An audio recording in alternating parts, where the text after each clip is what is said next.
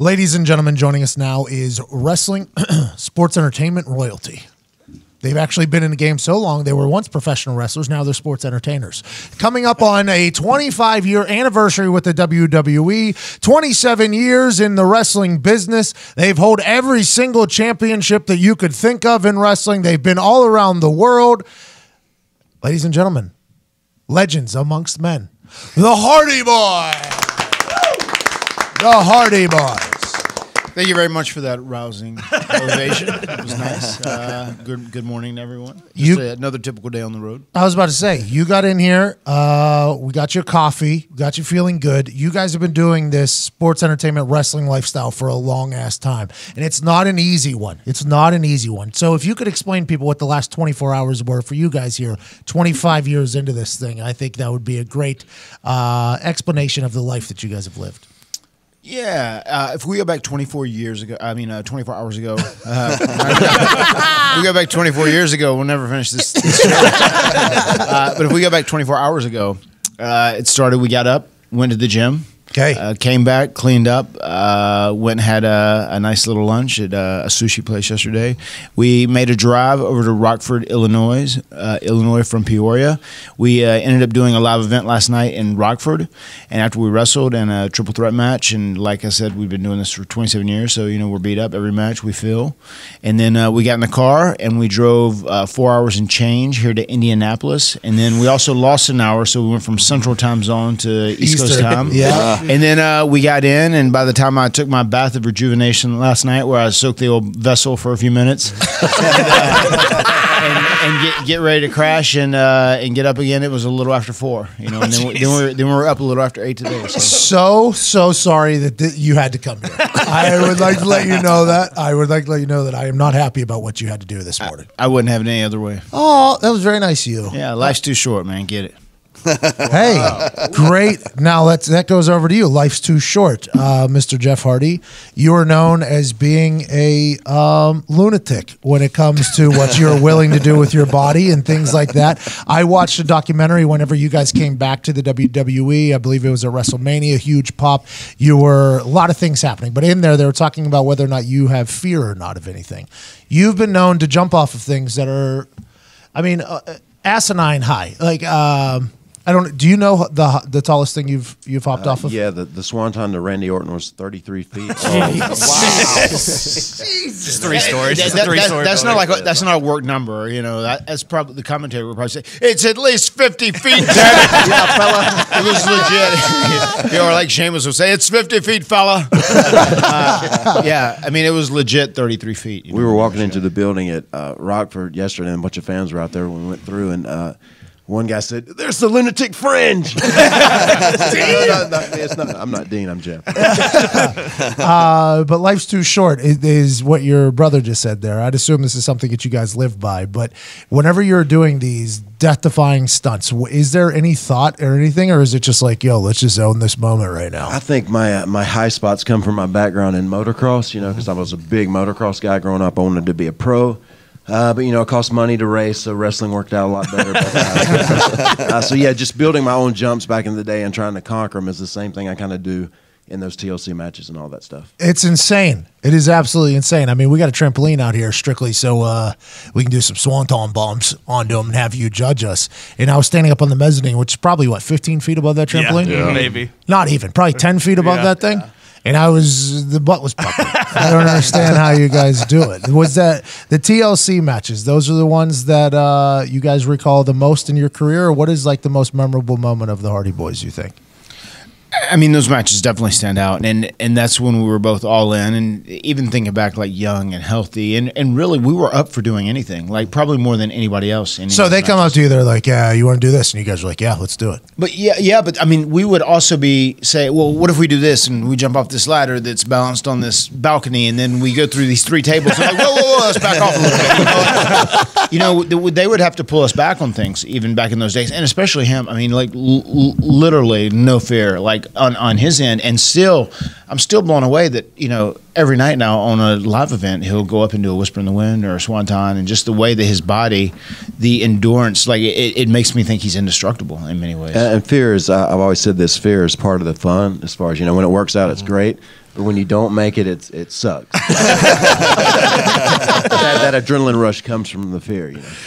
25 years into this thing. How many more years we got? We going for another 25, boys? Is that the thought? According to the guy that was at the gym last night, he said that I've been doing this for 50. We've been entertaining him for 50, so maybe he was from the future. So maybe we do have 25 more years in front of us. I don't know. That's one of those things for sure. It's just we kind of go by feeling. Like I had 3.5, almost 4 months off just recently, and it was nice. I was able to train and get into a regular routine and spend a lot of time with my kids. I have 2 young boys, so that really recharged me. And I think if I kind of have those moments of being recharged and let my body heal and kind of get healthy again, I think I have a little more fuel left in the tank. Personally. Jeff, you just got back off an injury as well, I believe. I was out I made it. We came back at WrestleMania 33, and I made it 6 months. And just one night, man, my shoulder had been bugging me for 2 months. And one night I just this uppercut and this pop, like a loud pop, and I thought it was dislocated. But yeah, my rotator cuff tore, and so I was out for exactly 6 months. So now I got a year and a half left now after this year's WrestleMania. So I don't think I can do it 4 days a week after that contract expires. But just a limited schedule, I think I can. Are you guys doing 4 days a week right now? Yeah. The fuck? What? How? Because I told you guys this whenever you walked in. The Roadhawks and I, me, Nick, Connor, Foxy back there, we did Fastlane, which was in Cleveland, and then we did Cleveland to Pittsburgh, and then from Pittsburgh I flew to Orlando and did Disney World, which I don't know if you've ever done. It's a fucking nightmare. Yeah. It's a real nightmare. But my body almost crashed after that. You guys have been doing this for. Have you ever put a number on how many shows you guys have done in your career? Oh God! Matches or anything like that? There's a bunch. I don't know. I mean, we could probably do some sort of math and round it off or whatever. But that's one thing about this schedule. I mean, there are times where it was grueling. I mean, looking back to last April, I know I was on the road for almost a month straight at one point when we were doing this. We had a deal where we went to South Africa. We started here in the U.S., did a couple shows. We did TV. We flew down to South Africa, did a week there. Flew all the way back to St. Louis to do TV, and then got on a plane, and then went to Saudi Arabia, and was there for a week. By the way, you guys made it out of that country. Good. Yeah, we're here. We're here. And then we literally went home for a couple days, Canada, and then over to Europe for 2 weeks. I mean, I was literally almost gone for that full month. I was like, man, this was intense. This was the dream, though. Everybody knows that the Hardy Boys. This has been the dream since you were kids, and you've lived it beyond anybody's expectations. I'd assume yours as well. But whenever you guys were wrestling on trampolines at the compound or whatever was happening growing up, is this how you envisioned it? Is this how you saw the Hardy Boys going? I think so. Pretty much. My daughter actually last week we have a trampoline. I tried to put the netting up around it, but I'm not smart enough. I didn't. Hey, it took 7 guys here last time. Wow, I could not figure it out. But anyway, she asked me last week, do you think we can build a ring around it like you and Matt had when you were kids? I said, hell yeah, we can. We will. We're going to do that soon. But yeah, I mean, back during that Attitude Era, for example, it was wild. Man, we were just wide open. It was sold out shows all the time. It just felt like we were never home. But I think we always envisioned it like this. I definitely, we grew up as, we were both big baseball fans. We were both pretty good at baseball, and we played into our teen years and stuff. But once we saw wrestling on TV and became WWE addicts, oh my God, this is what we got to do. This is the coolest thing ever, because these guys were living, breathing superheroes, and they're real, we loved comic books, but these guys almost guys that have superpowers, and they really go out and they do this and they entertain people. And we just wanted to be the WWE World Tag Team Champions one time, so anything past that was extra credit. So we achieved a lot of extra credit as that goes. A lot. But yeah, man, still I think to this day, there's obviously the real life issue of we both have kids and families, and we like being at home and having that time, but still this was our dream, and we love doing it, and we're very lucky. So many people in life don't get to do what they're passionate about and something they love, so we get to do it day in and day out. Are you guys the OG? Cool. You guys are the OGs now. Do you take that into something that is very important to you, like teaching the younger generation of sports entertainers how to do it right and shit like that? I'm not a teacher at all. Don't ask me questions. You know?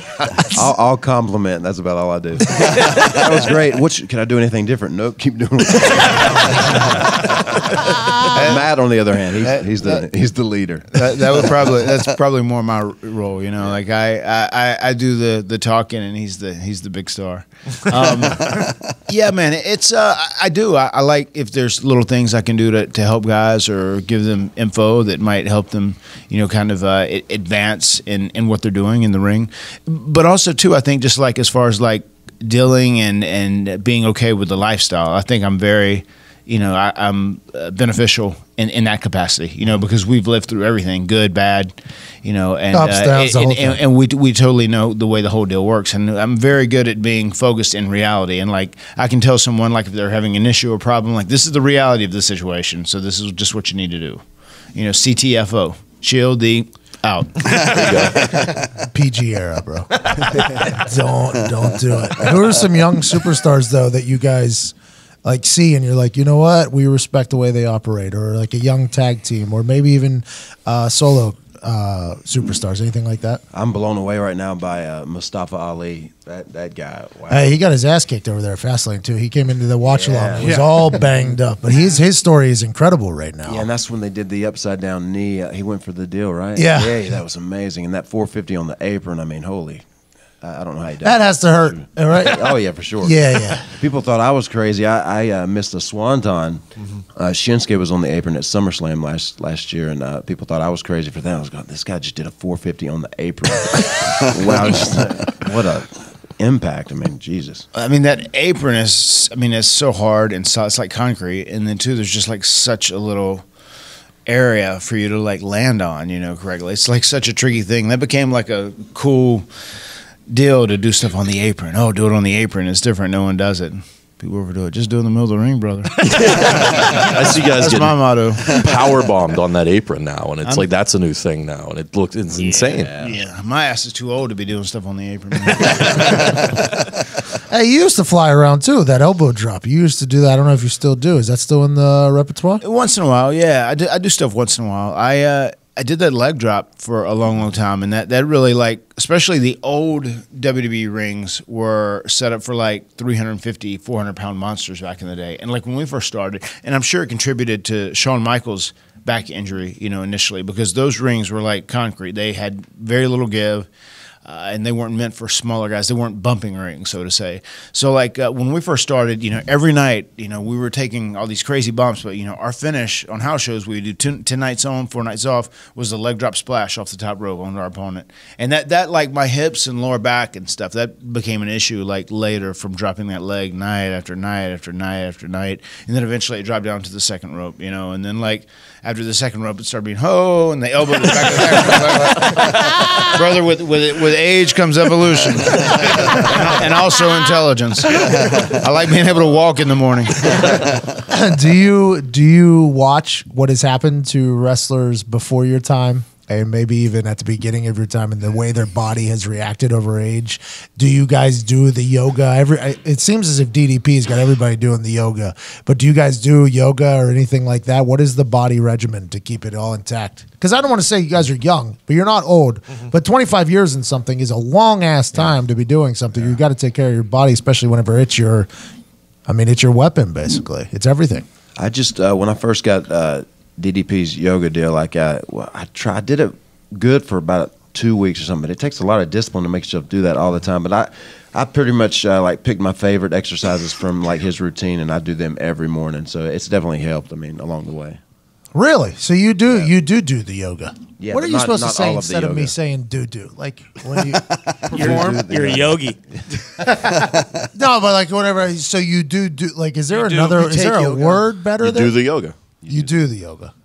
I feel like I just sound like an imbecile when I say that. Like, oh, you do. It's on me. I'd maybe slide utilize in there. Oh. So you Hey, utilize the yoga. Broken Matt Hardy. By the way, your diction is next level.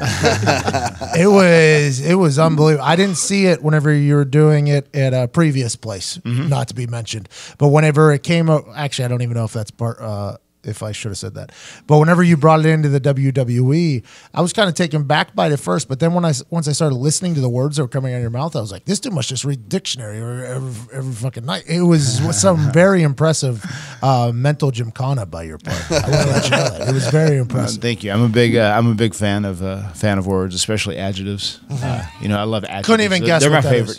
Couldn't even guess what an adjective is. Describing words. Nailed it. Yeah. I mean, the whole point of the thing, like when I started doing the whole Broken Matt gig, was like I wanted to do things where the kind of the new generation of fans that are like the smarter fans, the more, you know, the fans who are more aware of what's going on, you know, like on a multi-level scenario. Like, so they would, you know, I would say things, insider terminology or insider jokes, and I would kind of wink at the audience so they would get what's going on. And then for the casual fans who didn't understand my reference or whatever the insider joke is that I'm making, I would say stuff so outrageous and over the top that they would at least think was funny. And it was like kids really dug it more than anything else. You know, it was a great kids act for sure. I enjoyed it. Yeah. the teeth clump too. I mean, I think that's the most aggressive thing you do, because at any given moment, one of them things can chip. You know what I mean? No, for sure. Yeah. And like, when I was right before I came here, like there was a point where I would make comebacks as a babyface, as a good guy, and I would like just bite every part of my opponent's body, and it would get like a bigger reaction than these guys having a bump. So everybody wanted to work with me. Like, oh my God, you can just bite me, and I don't have to fall down time after time after time. You know, so that worked, man. That was good stuff. What's on the horizon for the Hardy Boys? You guys were solo competitors. Oh, I guess you were hurt. That's why you went solo there for a little bit. You guys going to be a tag team for the foreseeable future? I think, yeah, we got a good little run in us. But yeah, when I was out with that shoulder surgery, Matt, you know, became woken and everything changed. So yeah, it's cool to be back. I miss doing the Brother Nero, and I love that Broken Universe stuff. Always will, because last night, every night since Matt's had that surgery, I came back and went to SmackDown, all this and that. You can always get them deleting. You know, yeah, that's a powerful thing. Yeah, you do. You bust that. You utilize. I do. Yeah, I do delete. Yeah, it's a powerful thing. Even when we came back at Mania, we could hear it in the distance, like people chanting, just in case it might be the Hardy Boys. You know, they were doing that. That's a powerful movement. How did that come about? The delete taunt. Once again, I was trying to whenever I was in the feud with him that we had, and we built to this final deletion match, I was trying to think of a word I could use that would be different and new and fresh besides like beat. I'm going to beat my opponent, or I'm going to beat my brother, or I'm going to like end my brother. And I was like, I don't know, you know, it's Broken Matt kind of can do stuff kind of off the wall, whatever. What about delete? And that's kind of like a cool word that people use on social media now, you know, because they use it all the time. And then like, and I'll even do a sign with it that's like the swipe, like everybody does on their phone. Who doesn't do that on their smart device, you know? Oh, see, I was thinking, because every once in a while, you go from chest. Yeah, I mean that's where. I mean, I would see him whenever I was at home, kind of doing my routine, and he certainly would utilize my delete. But that's all right. You know, he had right to it. Like the whole Broken Matt thing wouldn't have worked if he hadn't been so committed to his role as Brother Nero, and me, like, you know, once again being upset he was a spot monkey, you know, because he had a terrible addiction. You know, and we get to a point where I literally wouldn't let him jump off the ropes, and I was like, and the funny thing is that was part of the story, but I was like, seriously, man, like, you're gonna kill yourself. Like, slow down, you're doing too much. Like, the people just want to see Jeff Hardy. You don't have to do a swanton, whisper in the wind, and sacrifice yourself to the floor every single night. You know, so we'll do this whole gimmick. I'll make you Brother Nero. Like, I kind of am in control of you, and then like you just wrestle, okay? Right? Just punch people, okay? I want you to heal up, okay? That was the whole point behind that. You are family there, and he says fear is a part of it or whatever. Is it tough for you to watch whenever he's about to do something that's just ludicrous? What is it? No, I mean, I get it, and I get what makes him. And this is something that I say to wrestling fans. I mean, like Jeff is like got the kindest heart of anybody you ever meet, and he really feels like he owes it to wrestling fans because, once again, we're two kids that grew up in the middle of nowhere, North Carolina, in Cameron, a very, very small country town, and he feels like he owes it to them to give him everything he has when he goes out, and that's a great mentality and attitude to have. But also, too, there's also like the reality of like taking care of your body, especially as you get older, you know. So like I get it when he does stuff, and sometimes. So you feel like you're letting down the audience there if you don't do something just absolutely absurd. I mean, I could see you being trapped by that fear of letting people down. Not really, not so much. But like that's one thing with I think my deal now more than ever is the paint, the face paint, because I grew up loving the Ultimate Warrior, the Road Warriors. You know, anybody that painted their face. Wasn't sure why, but I just loved, I guess, the artistic, thing that's inside me. But last night, for example, I didn't feel like painting my face, but I was like, man, I know there's some kid out there that's waiting to see this. So especially with the eyes closed and the zombie walk and all that. So I'm going to do it. So gosh, for the last, I think I'm now on my Instagram, there's a little over 100 shows that I painted my face, every night. So I've kept it rolling. But it's so much extra work. But that's one thing I think I can do now instead of, doing a swanton every night. So... By the way, great move. Great move. So you have to prepare during your day time to paint your face. Has there ever been a time where it's been close? Oh, for sure, man. Like when I like just throw something together. The worst look ever. But yeah, like a few weeks ago, I was moved to first from fourth or whatever, so I was in an extreme rush, and I was doing the deal where I paint a face on my face, this little weird obsolete man, on my face, and so yeah, it was just a rush job, but I've always been able to make it happen. So yeah, luckily it has. Every time I see you come out, I'm always like, yeah, I wonder how long that took, and I wonder if there was a moment of like, oh shit, only gonna paint half the face tonight, only gonna paint half. Sure, many times. Yeah, like a full-on fear panic mode. It's so impressive when he does that. Like, and I'm watching him, and he does it so quickly, and he's just so artistic. Like, I know if I tried that, like, I would paint my face, and I would come out, and he would go, and, they'd be like, "Oh, bless his heart." He tried. He tried. Oh, he tried. That man. He's a sweet little man. So brainstorming, like whenever you came up with Broken Matt and the delete and stuff like that, is that a real session, or do you do it like when you're on the road, or is there like, do you have people helping you out, or is it just you two kind of coming together for like ideas and stories and stuff like that? Yeah, I mean that was pretty much on me. Whenever that came to be where I was working, that's pretty much where I kind of got my say so, and I ended up being at a point where I had kind of like. How do you pitch at the Vince? I assume you have to pitch at the Vince. Well, what happened whenever we're here and I'm doing the Woken thing, we come back initially and we kind of start as the Hardy Boys, and then Jeff gets hurt and he's gone. I just walk into TV one day and they go, "Oh my God. You got to go into Vince. You've got to explain to him the whole what this Broken Matt Hardy means and like what he does and what motivates him and how he came to be." And I had a one-on-one conversation with the Vince for 30 minutes explaining Broken Matt Hardy and how it came to be. Which is one of the most entertaining conversations of my life. I'm thinking of it right now. Yeah, dude, Vince McMahon, and he obviously was all in because it seemed as if it started coming in full bore. You're on every show doing it. I assume, is that the case?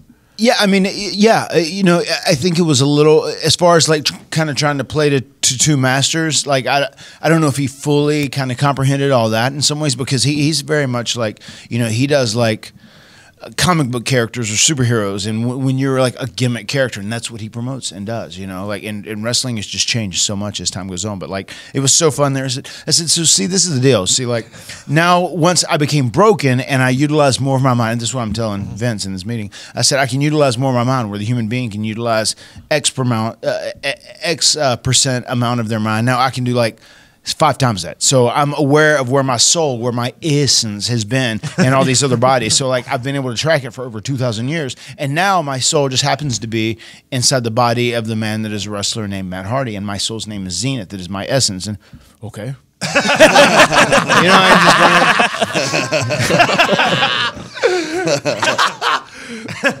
Okay.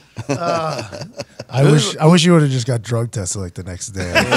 Give me the drug test. I'll take them all. The NFL that would have happened in the NFL. If I walk into Commissioner Goodell, here's what I'm thinking. I would have got drug tested the next day. What a moment. When I said, when I was away, I watched a lot of TV. I got into a lot of good TV shows. I started watching True Blood, and I saw these vampires that had pieces throughout time. I said, that was kind of my inspiration for this. Oh, I like that. Yeah, I wanted to ask Jeff because you were talking about the arts, and then I was reading about you earlier, and it said you do sculpture as well. And I wanted to ask, like, you doing ice sculptures? What type of sculpture are you working with? No, years ago, I don't do them anymore. But years ago, I used to take like plastic jugs and bottles and like duct tape them up and like to like this. I made a huge thing. I made a bamboo skeleton and then just built this big man around it, and I called him Niromi. And actually had a Great name. water hose that went up his leg, and I could actually turn the water on, and he would shoot water out of his ass. It was the wildest thing. And this is years ago, but yeah, that just took so much time and so much patience. But yeah, back in the day, the aluminummies I used to create. The aluminummies. You paint like for real, like I do, yeah, for sure. Yeah, when I have time on canvas. Who's your favorite painter of all time? Of all time, probably MC Escher. Bob Ross, Yeah. probably the right. Bob Ross. Yeah. I'll break out a little Jeff Ross later. That'd be hilarious. You guys got anything for him? I got something for Yeah. you. Here we go. Professionally, you've been linked for your 27 years. Has there been any time in your career where you guys just did not want to talk to one another? You had beefs, and even though professionally you had to make it look like you were close and brothers, but actually had some beef that you guys were like, I ain't talking to him, he ain't talking to me. That happens with me and my brother Yeah, all the that's time. what He I- works here. I keep him in his corner though. I don't think so. It's pretty like in tune, I believe. Yeah. No, we've never had that point like where we've been at each other's throats. You know, we've had I guess scenarios where we've had disagreements or we kind of see things in different lights. But yeah, we've never had like a big blowout. And usually we're really easygoing and get along great together. So How were you guys individually in school? Like if a teacher, when you're in high school, if a teacher described you both individually, what would they say about you? Me, least likely to succeed in anything. Kid's got a lot of quitting.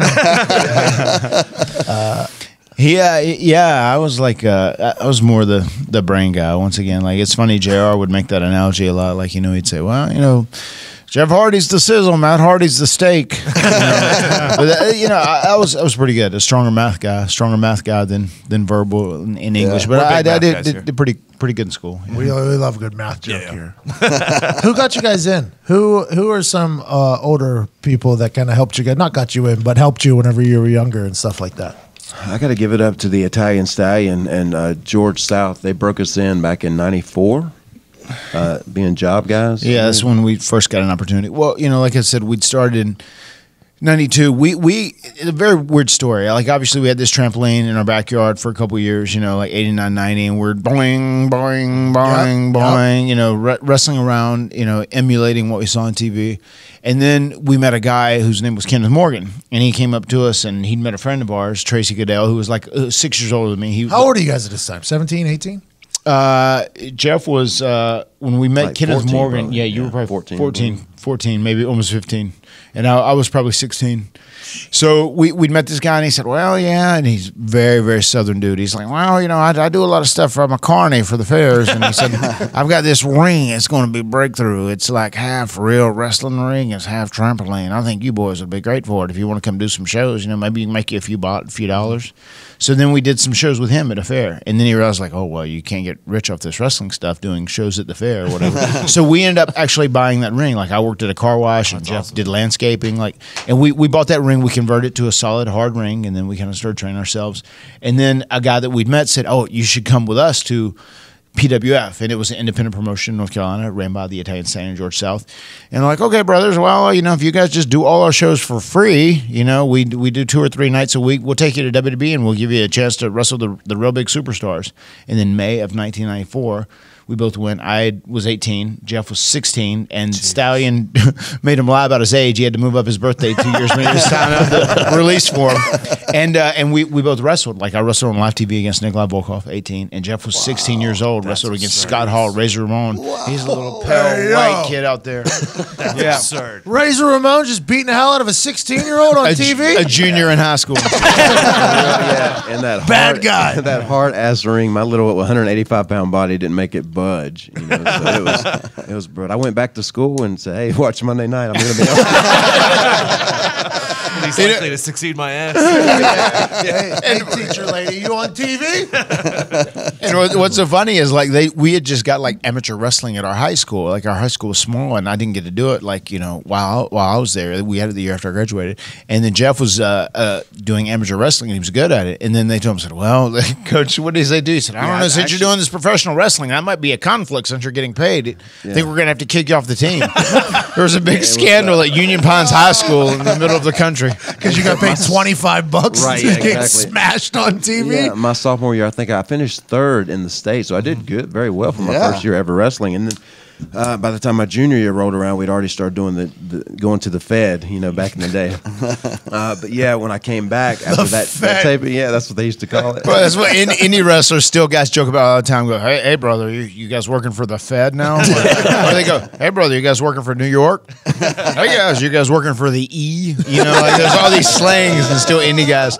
Some indie guys that are holding on to the the 80s territory days love to use that terminology. But when the athletic director found out about me being on TV as a pro wrestler, he pulled me aside one day and said, "You don't like this?" He said, "Are you making money for wrestling?" I said, "Yeah, they pay us a little bit." He said, "Well, you can't wrestle here. That'd be like you being in the NFL and coming back and playing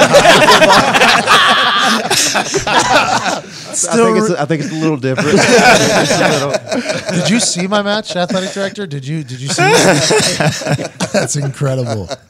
It's amazing. Wild journey you guys have been on, and it's been awesome to kind of watch you guys evolve and change, and through the ebbs and flows of the whole thing. It's been really cool as a fan to watch the Hardy Boys kind of evolve, and I think I speak for everybody and say thank you guys for your service. Awesome. I mean, your bodies have been just fucking ragdolled for our entertainment for years, and I'm very thankful for it. And I think I speak for a lot of people when I say that. Honestly. Well, thank you. And once again, we're blessed, man. We're living the dream. This is what we always wanted to do, and it's provided us a great life. So, with no complaints here. And we were talking earlier, we might be going to SmackDown this evening. If you don't go off a 33-foot high thing, we're all going to be disappointed. I'm not going to let you down, guys. Don't do it. Don't do it. I would feel so bad. What if we start booing him and say, "Get the fuck down"? That's not what we're here for, Jeff. Just punch somebody. Just punch somebody. Just paint your face. Just paint your face. Ladies and gentlemen, legends in the wrestling world, the Hardy Boys. Thank you so much, Jeff and Matt.